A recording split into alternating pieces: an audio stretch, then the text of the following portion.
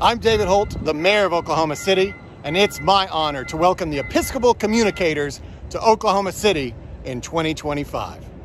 Expanding horizons, making room for the new. The modern frontier is ready for you. There's more to discover, more fun to be found. Our city is rising, just look around. Attractions, adventures, excitement and thrills.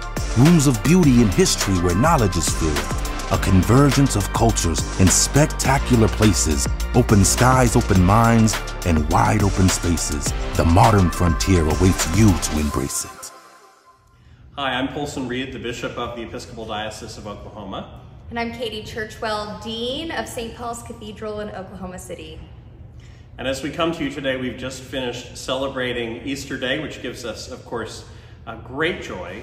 But one of the other things that gives us joy is that we're excited to welcome our Episcopal communicators to Oklahoma City in 2025, aren't we? We are. May is going to be glorious next year because you will be here and we can't wait.